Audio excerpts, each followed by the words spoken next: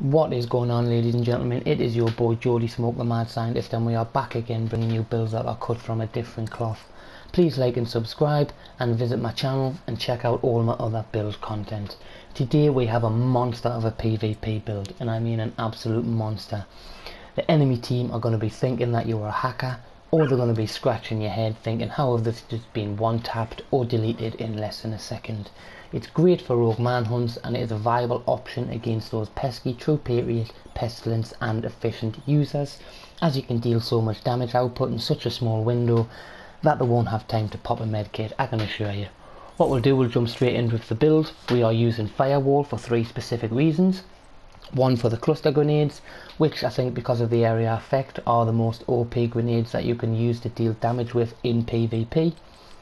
We're pairing that off with the shield for the extra 10% bonus damage that we are getting to enemies who are out of cover. And of course you do get that medkit, which provides 200% health and also 200% armor.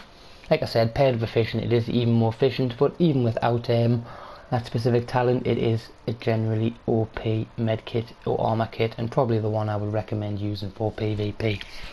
To start off with the build, alongside using the EMP, which I'm just using for enemy skills, because it is important for this build that you do get close quarters, and this does allow you to drop down them stinger hives if they are there, which is probably the biggest obstacle that comes in your way with regards to dealing with close quarters combat in this with this build. We are using 2 best in class. The reason we're using 2 best in class is simply because they are best in class. Damage to outer cover and damage to targets to armor. This does pair off nicely with the Sweet Dreams, which is also a benefit of this build. And of course we are using a Vector because I do believe it is the best SMG that you can use. With regards to this, I would probably get rid of critical hit chance if I could, but I'd like to roll a critical hit damage. It is pivotal to this build that you do stack critical hit chance and critical hit damage, as long as pairing it with the 2 talents I'll show you in a minute. If you don't do this, then you won't have the ability with the Sweet Dreams to be able to one-shot an enemy, which is pretty much the only reason I think this build is so viable in Conflict, considering it is a 6 red build, and a lot of players now in Conflict are running a full blue set. But we'll go in with the mask. We're using a shotgun Badger Tough mask for the shotgun damage, sorry. We've got a fantastic roll here, 10% status, 6% chance and 15% damage. I would note that you can change status for something else, but I do want to increase the longevity of the time that my EMP knocks shields and other things down, which is why I'm rolling status rather than something as opposed to hazard. And I do believe if you are running a 6 red build with such low armor, I don't think extra hazard protection is going to save you in the long run, as you do get killed pretty quickly. So the aim of this build is to kill enemies when you see them before they can kill you, and obviously if you do have a bit of range, then it is most ideal to use cover to cover to do that, and shorten the gap in between them. We are running a 2-piece Solikov for the critical hit damage. We are pairing this off with Gunslinger. Gunslinger is weapon swap and increases total weapon damage by 20% for 5 seconds, and the buff slots for 5 seconds if you swap while it is active. But I can assure you it'll take about 5 seconds to shoot your clip and reload, so if you can use this effectively, you can synergize this, maximize the effectiveness of this talent and keep Gunslinger running up for as long as possible. For the other, we have the backpack, and we are pairing this with Versitile. I think Gunslinger and Versitile is the best damage weapon combination you can have, especially paired with a shotgun and the SMG, as these do seem to be lacking in base damage numbers compared to something like a rifle or an AR, and it boosts that damage to the point where it is a very effective and viable option to use. But of course you do need to use an SMG and a shotgun to gain that 35% damage bonus, and it is amplified bonus, so it is multiplicative, which is why this build hits so hard. Moving on to the last piece, we are using a grouper to try and optimize the crit damage. We are rolling crit damage, crit chance and weapon damage onto there. Like I said, the only 2 pieces I rolled status on are them 2. I don't think it is necessary to have so much status on, but you can also pair it with the Vindictive or the Perfectly Vindictive. I do have a Perfectly Vindictive, but I'm using the Vector specifically for the extra fire rate. I also have a Vector here with fast hands. You could also use that as a synergize as well with the critical hits and increases your downtime, your reload speed, but because you are swapping your weapons over a lot, I don't think that is so massively necessary, but it does help when you accidentally forget to do a full reload. Having that extra bit of time that you've stacked can help you ensure that your gun is actually reloaded when you swap back to your SMG from your shotgun.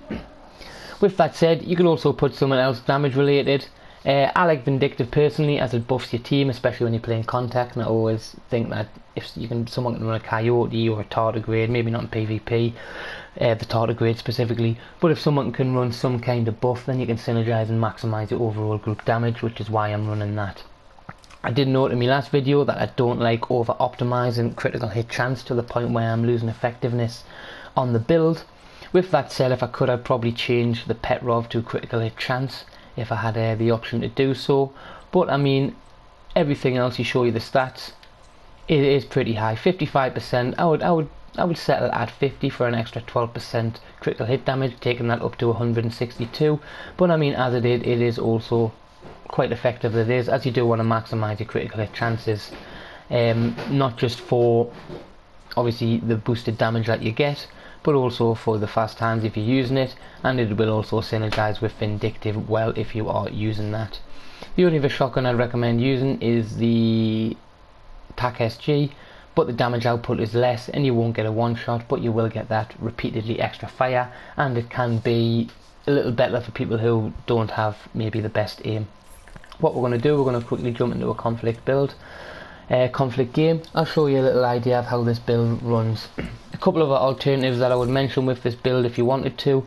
Like I said, you could drop the status and go hazard, drop a bit of chance also and drop it down to about 40 in case someone's running Coyote, or to maximise the effectiveness of your Vindictive. But I would also recommend what I was just about to show you there, the Ninja knee pads. The Ninja knee pads are probably the best PvP shotgun exotic that you can use, or maybe for LMGs, but it is probably a little better for exotic. And a little trick with the knee pads as well, you don't actually have to perform a cover to cover move. Simply jumping over a cover is sufficient to reload it. This is probably the only downfall of this build, I would say specifically, is that the shotgun has 8 mags and it is a single reload of a 4.5 second reload time.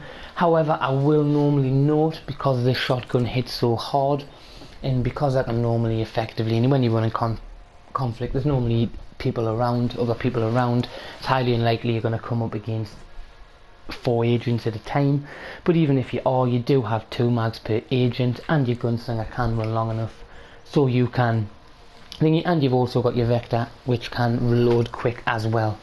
So which is why I decided to take the Ninja knee pads off with regards to this build and optimise more critical hit chance and critical hit damage, and of course DPS, which is why we are using the best in class gloves. We're going to give you a little quick demonstration now. Hopefully I don't get melted, which will be funny, because this, like I said, this is the lack of the one downside of all red and yellow builds, is that you don't have the survivability. 700 to 800k armor isn't a fantastic bit of armor to run, especially when you're running up with a true pestilence, a true patriot with a pestilence, who can have an excess of 2 million damage and do that constantly tick over damage time.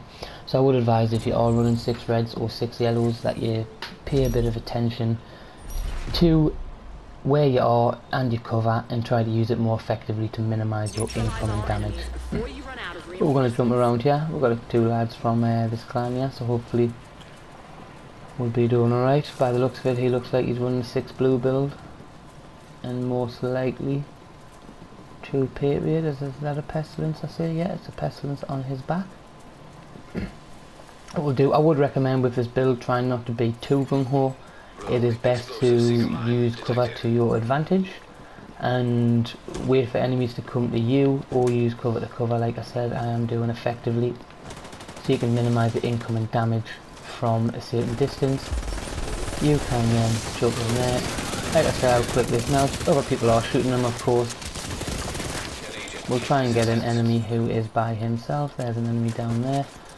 What we're going to do, we're going to jump down there. Oops, and I got shot too quick. That was my own fault, but that is a prime example of how you should be more effective with your cover. I probably should have popped my shield out there first, or I probably should have done a roll before I jumped into the cover. But you can see the floor that this build does have. It's only got just over a half, 2.5 bars of there. We'll try and get a one-on-one with a person. Hopefully there's someone around there so we can get one. I want to try and peel off from the crowd. There's a guy there. So what we're going to do, we're going to quickly switch over to our shotgun, hopefully within decent proximity. Oh, that was the wrong gun. But I mean, as you can see, that hits. We'll switch back over to the shotgun, and that's a one tap there. The guy had half armor, so that's not a prime example. But as you can see, I mean, I didn't take much effort to clear him at all, and it is helpful against other enemies. Like I said, I would use this moment as an opportunity to reload. I don't like to keep this below 5 reloads. There's a little better example there, a little EMP.